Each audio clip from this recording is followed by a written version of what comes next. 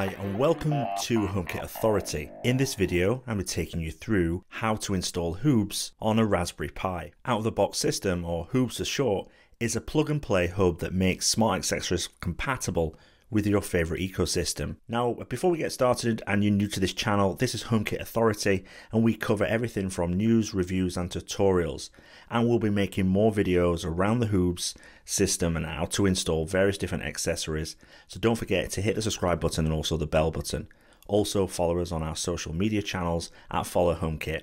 And don't forget, everything that's mentioned in this video, there is links in the description below to take you to either to download it or to be able to purchase the piece of equipment that you need. Hoobs is simple to use and it's designed to be accessible for beginners, yet robust and versatile enough for advanced users. So you'd want to use Hoobs with HomeKit if you've got, say, a device that is not compatible natively with HomeKit. For instance, the Neato robot vacuum cleaner, Dyson air purifiers, or even SwitchBot curtains or the SwitchBot bot. These are not compatible with HomeKit natively. However, using Hoobs, you can integrate them into HomeKit and use them in the same way as any other certified device. And it opens up a world of possibilities for automating your smart home with over 2,000 different accessories that are compatible. Started, you need a Raspberry Pi. You also need the relevant power adapter, and I would recommend a case as well. You also need a minimum of a 16GB micro SD card. You also need a Mac or a PC. In this tutorial, I'm using a Mac, but it's more or less the same instructions. You also need a piece of software called Etcher, which is free to download, and also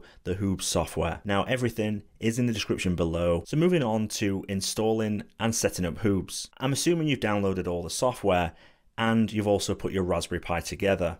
You simply get your micro SD card and insert it into your computer. You then open the app, Etcher. You then choose the option to flash from file. It will then take you to where you've saved the file and you select Hoobs. You then select the target, which is the SD card which you've set up, and then you press flash. You put in your password and then the flash process will then start. Now this takes anything from 2 minutes to 5 minutes, depending on the speed of your computer and the size of the drive. But all you need to do is wait for it to finish. Then once it's done, it will then tell you the flash is complete. Once you've done that, you simply take the micro SD card out of your computer and then insert it into your Raspberry Pi. You then power on your Raspberry Pi and wait about 5 minutes for the installation to complete. Now the next step is connecting to the Raspberry Pi. You've got two ways of doing this. You can use an Ethernet cable, and all you need to do is plug the Ethernet cable into the Raspberry Pi and into a network port connected to your network, or you can connect it via Wi-Fi. In this tutorial, I'm going to show you how to connect it via Wi-Fi because the steps are a little bit more different. So all you need to do is go to your Wi-Fi controller and click on the Hoobs, and then it will bring up this box. You then want to select your home network and then put in your Wi-Fi password and then click connect. It will then apply the changes, and then if everything's set up, you then simply connect back to your original access point, which the Raspberry Pi is connected to. And then once it's all set up, you type in hoobs.local and then you then simply name your Hoobs. Now I'm going to call it admin, and I'm going to use the username admin, and I'm going to use a password that I want to select. Your Hoobs is then all set up. The first thing you need to do is add the Hoobs system to your HomeKit.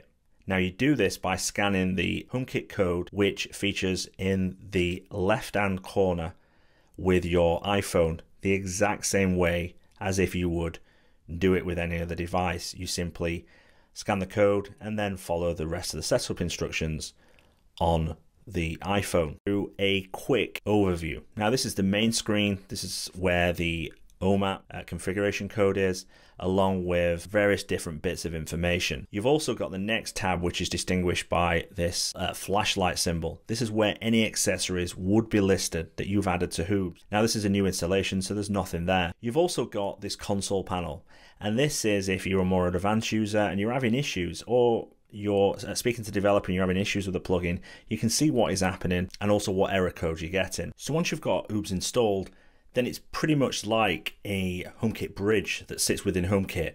Unless you add accessories to it, it's not going to be much use. So the beauty of Hoobs is everything's done through the user interface. And at the right of the bottom, you've got the area to install plugins. Now you can search for a variety of different plugins and then you install them. Now obviously, in order to get things set up, you need to already have these devices and certain bits of configuration information.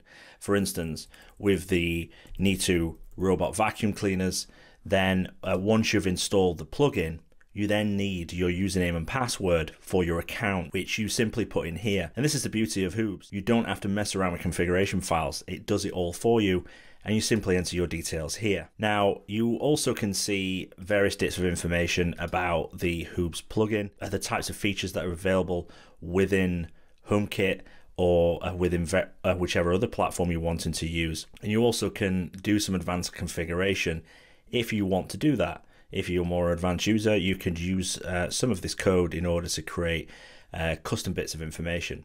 It also tells you in this area the types of things to look out for that might not be working correctly. So that's all you need to do to install a plugin. Simply search for that plugin within this section, install the plugin, enter the details it asks for, and then it will be then exposed to HomeKit. So that's the end of the tutorial, and hopefully you found it useful. If you have, don't forget to give me a like, and also if you got a question or comment, leave it in the comment section below and I will try and get back to you. Now, we will be making more videos in the Hoobs series of how to install and use various different devices using Hoobs within HomeKit. So don't forget to subscribe to the channel and also hit the bell button. Thank you very much. I'll speak to you soon.